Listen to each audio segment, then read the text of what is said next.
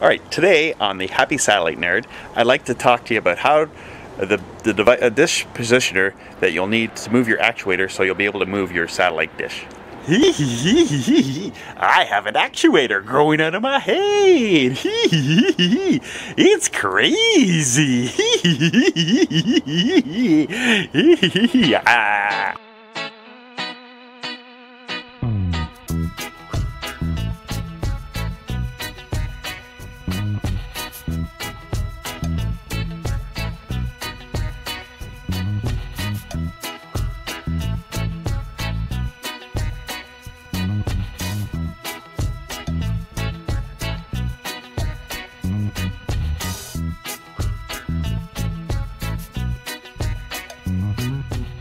Alright, this is an old MACOM analog satellite receiver, and back in the day these things would have, like, your dish positioner built in satellite receiver would have the switches, or these little plugs here to move your dish.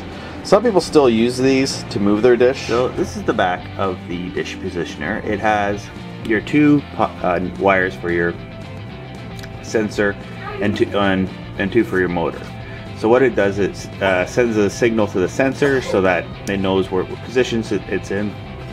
And also, I don't use this option, but you can use it. You can run your receiver to your LMB, and what this would do is it would send the you can use your receiver to control where the dish is positioned. I just don't like this option because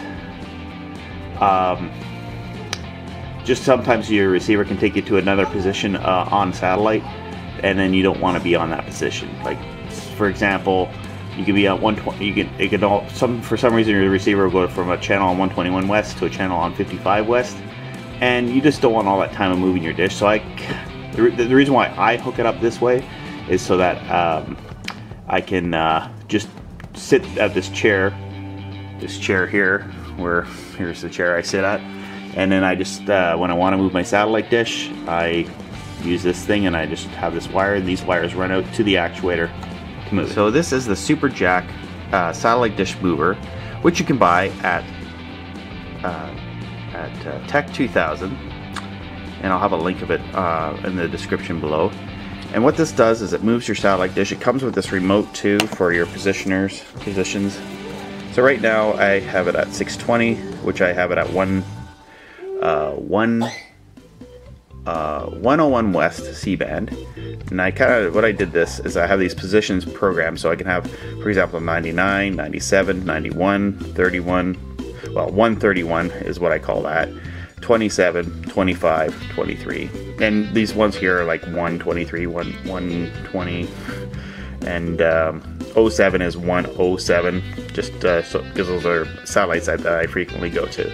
So what I can do is, for example, is I can move it to 97 west, and then this thing will just move the dish. It will move to the point where I have 97 west programmed in, and then I just send my receiver to the transponders at 97 west. If I want to go to 105 west, or I'm going to go to 107 west because I use that one more. 107 west, it will just take us to 107 west, and it'll just take you to the point of where that is on the receiver. So this is a good way of moving your C-band satellite dish. If you really need to move it, you can use, I've heard some people, they can use a 12-volt battery, but this, because it has a sensor and everything, it just works very nicely, and then you just have this nice setup for when you need to move your dish. And if you want to run the cable through it, you can also do that too. It's just my preference is not to. So yeah, this is the VBox 2, a SuperJack.